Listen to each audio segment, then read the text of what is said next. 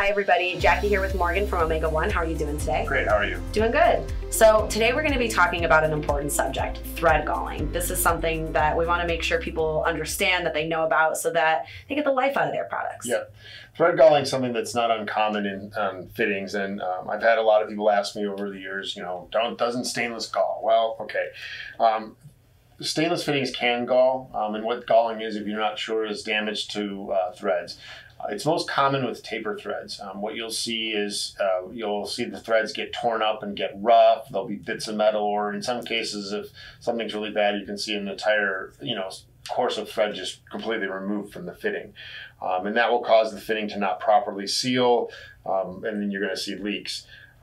So it's predominantly, as I said, with NPT or the taper threads. If anything is a straight thread fitting, as long as it's properly installed, it isn't going to gall or tear itself up. Galling is something that's predominant in taper threads, which would be our Omega Pipe Series fitting, or any of the Omega Flare, Omega Bite, or Omega Seal fittings that have an NPT as their adapting connection.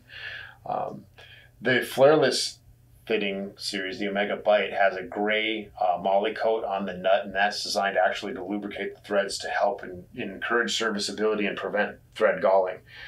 With the pipe thread fittings, and Omega One manufactures the NPTF standard, you will see that the NPTF standard does naturally gall as part of its design. That's part of how it forms its seal. So lubrication is advisable. Some kind of a PTFE tape or pipe dope is what it's commonly used. There's always a good idea. It's going to extend the use of the fitting, and it's going to ensure durability.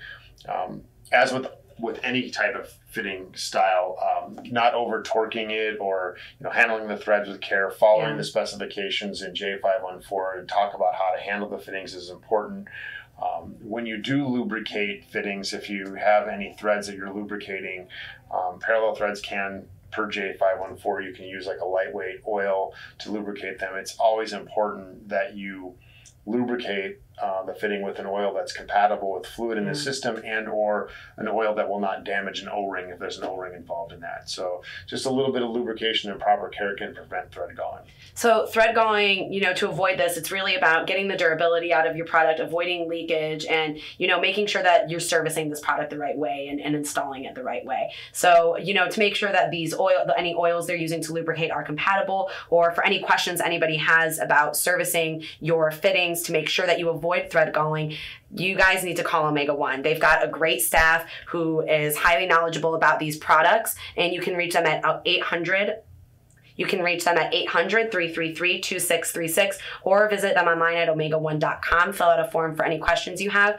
The website is also equipped with product catalogs to show you the range of products they have, and you may find some information there that will help you. But really, if you get in touch with their staff, they're going to send you down the right path to get the right product for your application and answer any questions you have on installing that. Thank you so much for talking to us about thread galling and this important subject today. Thank you, Jack.